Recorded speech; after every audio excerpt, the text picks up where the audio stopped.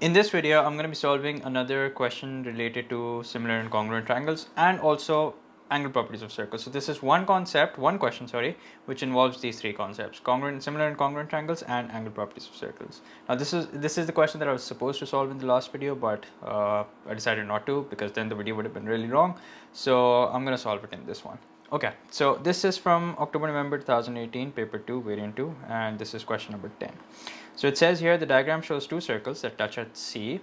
A, B and C are points on the small circle, center X. C, D and E are points on the large circle, center Y. A, X, C, Y, E and B, C, D are straight lines and Y, D, E equals to X degrees. Prove that triangle BCX. So I'm going to highlight the triangle that, as I read along. BCX is similar to triangle DCY. Okay. Now, before I start proving that these two triangles are similar, what you should do is that first have a good look at the question. Okay, don't worry about proving them similar right away, but first get an idea of the properties that are being used here, and then once you have a fair idea, once that's understood, or once you figured that out, then it'll be a lot easier to prove that yes, these two triangles are in fact similar. So that's exactly what I'm going to do right now. Okay, now these two triangles are going to be isosceles triangles. Okay, now why is that? Is it my assumption that these two triangles are going to be isosceles triangles because they look isosceles, or do I know that for a fact? No, the answer is I know that for a fact. Why? Because y as we know is the center of the large circle, which means that YD and CY are the radii of this large circle, and XC and XB are also the radii of the small circle, which means that these two are definitely going to be equal. Okay, so that's that. Okay, another thing is that this angle that you see here, okay, I'm going to call it DCY. Okay, so angle DCY is going to be the same as angle XCB. Why is that? Let's find out. So the reason for that is the property behind, in fact, it's not exactly a circle property. It's a property that can be applied whenever two straight lines are crossing, is that opposite angles or vertically opposite angles are going to be the same. So the reason behind is that they are vertically opposite. Okay, then, all right. Now, the fact that these two triangles are isosceles, that basically means that this angle is going to be the same as angle BCX. Why? Because these are the two sides that are, these are two angles, that are opposite the two equal sides, and for the same reason, these two are also going to be the same. Now, how exactly do I use this information to prove that these two triangles are in fact similar, or to prove that yes, these two angles are in fact equal, and how exactly do I write it down? That's the challenge. Okay, so we've just figured that angle XCB is the same as angle DCY. Okay, now here's how this works. In the smaller triangle, angle XBC, let me write that down, angle XBC is going to be the same as angle XCB. And why is that? Because it's an isosceles triangle, okay, as I just mentioned. And it doesn't end here. Angle CDY is going to be the same as angle DCY. And what's the reason behind? Make sure, see, the thing is, the only way through which you can communicate with the examiner is through your solution. Okay, so whatever it is that you've thought of just now, we just realized that this is an isosceles triangle, so make sure that you pen that down. So the reason why I'm saying this is because it's an isosceles triangle. Is this how you spell isosceles? I hope it is. Yeah, so isosceles triangle. Okay, so here's what we've done so far. What we've done is that out of three triangles, we have shown that two of them are the same, two each from both the triangles. Okay, so that basically means that the third angle will also be the same, and the reason behind is sum of interior angles. Okay, like suppose the two angles were, let's say, 50-50. Okay, so 50-50, 100, and 180 minus 100 is 80 degrees in both the triangles. So here's how I'm going to write that down. So I'm going to write angle BXC is the same as angle CYD. Angle CYD. And the reason you can write because of sum of interior. angles.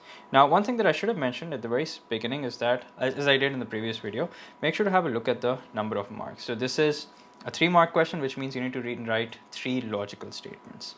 Okay, so that's that. That was part A. Now we come to part B. Now in part B, I've already taken a screenshot because of this question, okay, and pasted it over here, so I don't have to do a lot of back and forth. Okay, so now this is, from this point onwards, we have angle properties of circles. So it says find in terms of x DCY. Okay, so DCY is basically this angle. Now, how exactly do I figure this out? Okay, so here's how I do it. Now, since this angle is x, and since this line is passing through the center, that means that this angle will be 90 degrees. Why? The property is that angle opposite the diameter is 90 degrees. So this remaining part, or you can say angle CDY, is going to be 90 minus x. Now, why exactly did I figure out this angle? Because I know that we're dealing with an isosceles triangle, so whatever angle CDY is going to be, angle DCY will also be the same. So that means this is equal to 90 minus x. Okay, next you have BXA. Sorry, so BXA is this angle right here. Okay, so how exactly do I work this out? Let me see. So this angle is 90 minus x, which means that this angle, which is XCB, will also be 90 minus x. Now, what exactly is the property that I can use over here? Okay, so this angle BCX, is the angle that's at the circumference, which is 90 minus x, and the angle that I'm supposed to state is the angle that's at the center. So angle at the center is twice the angle at the circumference, which means this is simply going to be twice of 90 minus x, which is 180 minus 2x. So I'll write it over here so you know exactly what I've done. So it's 180 minus 2x. All right, so that's that. Okay, next it says given that BC is equals to 3.5, CX is equals to 3.2, CD is equals to 5.6, find the length of AE. Now before I do that, I think I should just I should copy this and paste it over here again. Okay, yeah. So it says here that BC is equals to 3.5, so I'll write it here, 3.5, CX is equals to 3.2, and CD is equals to 5.6. So this right here is 5.6, and you're asked to find the length AE. Now AE is all of this, okay? Now this may sound confusing at first, but remember that you're dealing with a circle and a bunch of isosceles triangles also. So first things first is that this length is also going to be 3.2 because this is also the radius of the same circle, and whatever CY is, YE will also be the same because Y is the center and C is the diameter. So in order to figure out AE, if I can just somehow figure out CY or YE, then I'll know, if I figure out CY, I'll know what YE is, and then I can just simply sum them up in order to have the length that starts from A and goes all the way to E. Now, what exactly is the piece of information that I need to use here? That's the real question. What I have to use here is the fact that triangle BCX is similar to triangle DCY. Okay, so I'll write it over here. Triangle BCX is similar to triangle DCY. Oops, sorry about that. Yeah, okay. So what do I do now? I make ratios. So BC upon DC, and this is something that you do whenever you have a pair of similar triangles. I do have an introductory video on similar triangles, so you guys can go check it out. CX upon CY is equals to BX upon DY. Now once you've done this, start placing the lengths that you know already. So I know that the length from B to C is 3.5, D to C is 5.6, CX, let me see what CX is. CX is 3.2, CY is something I don't know.